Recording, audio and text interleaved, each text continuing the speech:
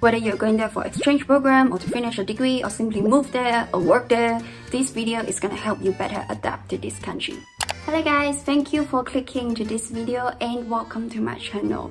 If you're new here, my name is Ray, I'm from Hong Kong, and in today's video we are going to talk about living in France. Do I look like French?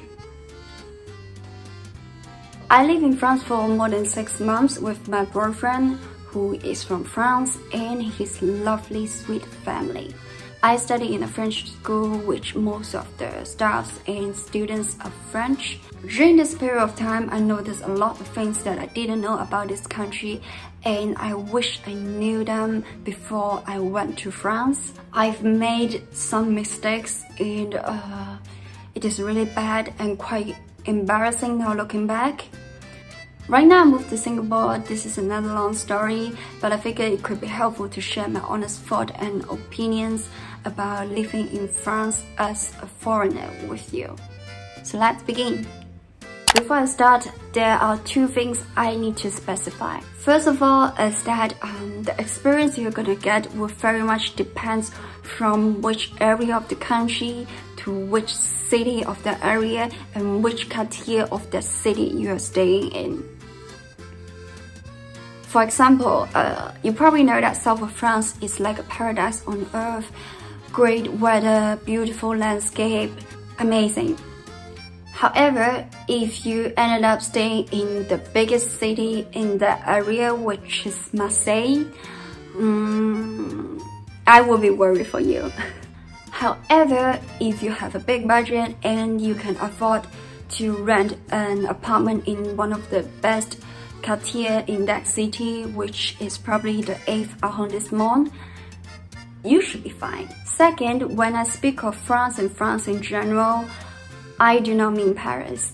This city is so different from the rest of the country, and I'm sure there are plenty of exceptional cases can be applied to this city, because Paris is a much bigger city than any of the cities in France, and the lifestyle you're gonna get in Paris is probably gonna be similar as other big cities in the world, for example London or New York.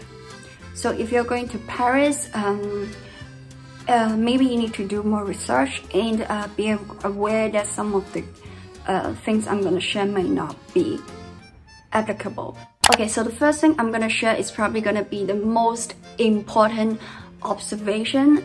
From my observation, a lot of social codes and the ways people behave in France are based on a very fundamental mindset, which is each individual is important. Everyone is unique and special. It may sound very lame, it may sound nothing special or like okay, but trust me, it's very important. This hidden mindset is encrypted in every behavior of French people. Okay, so let me explain. We can always tell there is this hidden mindset by the way people greet each other, asking people how's your day, spending the time to listen to others' opinions or others' just simple complaints, and the way they show appreciations, and the amount of time people just sit there with their family or their friends and doing nothing but just talk and exchange opinions and talk and listen to others and talk. It can last for hours, and they really take themselves and other people seriously. So the good thing is that people don't label you based on the amount of money you make or what kind of career achievements you have achieved and what kind of house you have, what kind of cars you have. It will be considered pretty impolite and a bit shallow if you try to bring up these types of topics during normal conversation. The downside of it is that you cannot expect to have the same level of convenience in Asia as in France.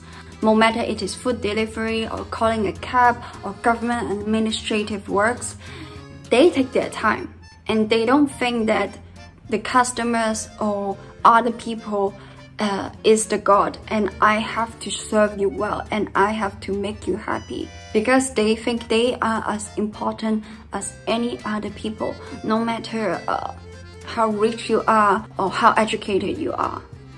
For example, food delivery, they are slower, they are a bit more expensive, and sometimes you have to go downstairs and get your food. And because of this mindset, there's one thing you really need to pay attention on. That is, never tell any French people you look like someone else. Don't do that. I've learned it the hard way. This is a bit offensive. I once tell one of my friends that, hey, you're like my cousin in the US, and she got offended badly. She really got pissed. What I was trying to say is that you're so kind and you give me such a warm feeling that reminds me of my cousin. But what she was thinking or how she felt is that, how dare you compare me with someone else? I open my heart to you and then you just say I'm just another random person in your life. Yeah, it was bad. And then of course I apologized to her and I kept saying sorry, I didn't know that, I didn't mean that you're a random person at all. I take our relationship very seriously. I didn't realize it is an offensive thing to say. Okay, so the second point is that French people in general, most of them, they are very open-minded and welcoming to other culture. But for some people, they have a pretty low tolerance level when it comes to their own culture. There is nothing wrong with it, it's just some observations that I have made. I know for a fact that they love Asian culture. For example, they drink bubble tea, they love to watch Japanese animation or Korean drama. But some of them are really sensitive, or they really get a bit emotional. They really hate it. Okay, some people, they really hate it when people try to apply the French culture in another new way that is different from the traditional way. No matter you're French or not, it doesn't matter.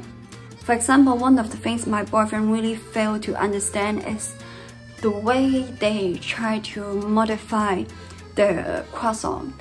Sometimes they cut the croissant open and they put some hams or cheese inside. Sometimes they put strawberry, mango, and cream. For him, it is pretty hard to understand. The second example is the French language. If you go to France and you don't speak French at all, and you expect people to speak English to you because it is supposed to be an international language, you will probably experience a lot of difficulties. Imagine you're French, you speak French for all of your life, you know for a fact that French is the most beautiful language in the world, and everybody, no one else speak a language other than French. One day you're walking on the street minding your own business, and suddenly a foreign looking dude approaches you and he starts to you. And of course you will be shocked and confused because you don't understand him. But then he gives you an even more shocked face when you try to explain to him that you don't understand the language of the country which has been rivalry of France for hundreds of years. How would you feel, you know? For me, I will feel pretty bad if someone does that to me. At least ask them politely before you start to switch to English. At least ask them, I don't speak French very well. Do you mind that we speak in English for a bit? Or I don't speak French very well. Do you mind that we use Google Translate? Something like that would be much better than just throwing some English long sentences on their face. So the third point is that French people, they are complicated. Not all of them, but some of them, they are really complicated. If they don't like you or you've done something that they considered rude, they will make your life like hell. This does not apply to any of my friends or the people that are close to me. They are amazing. This especially apply to people who do the administrative works.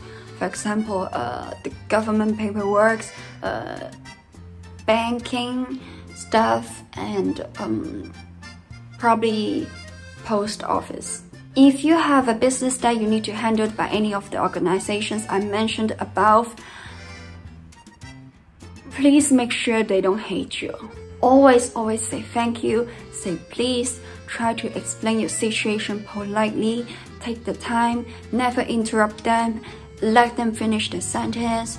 These little kind gestures will make everything much more easier for you. Sometimes the bank or even the government, they make mistakes, no matter how hard you try to explain your situation to them. For example, I'm Asian, I have a Chinese name, my English name is a translated version of my Chinese name.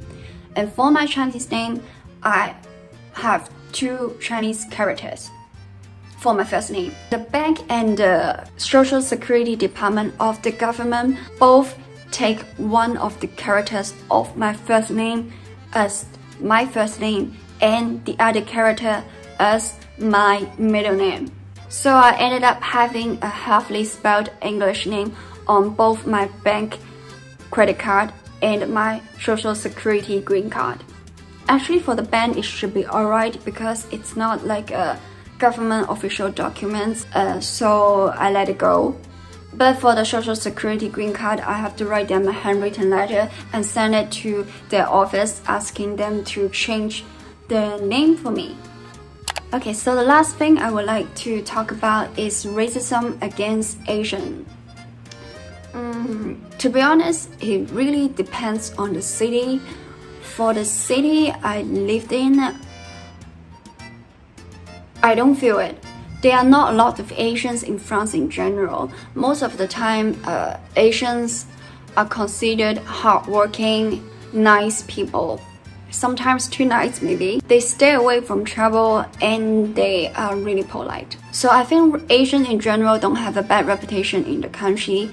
It's pretty hard to have any bad feelings against us. Of course, sometimes when I was in France, I got stared in the street. I believe it's just because I look different, and most of them, they're just curious. That's why they check you out. But then, of course, there are plenty of exceptional cases, and there are all sorts of people in the country. If I feel like I'm receiving an unfair treatment from my professor, for example, I will first think it is because he or she doesn't like me personally. Not because of race, but because of my personality or the way I behave during the class. The truth is that sometimes you can never tell whether it's racism or not. If you're in France and you feel like you are receiving certain unfair treatment, it's better that you talk with your friends and you analyze the situation together. I think you will have a better understanding whether it's really a cultural difference or a racism or just personal sentiment. Thank you very much for watching till the end of this video.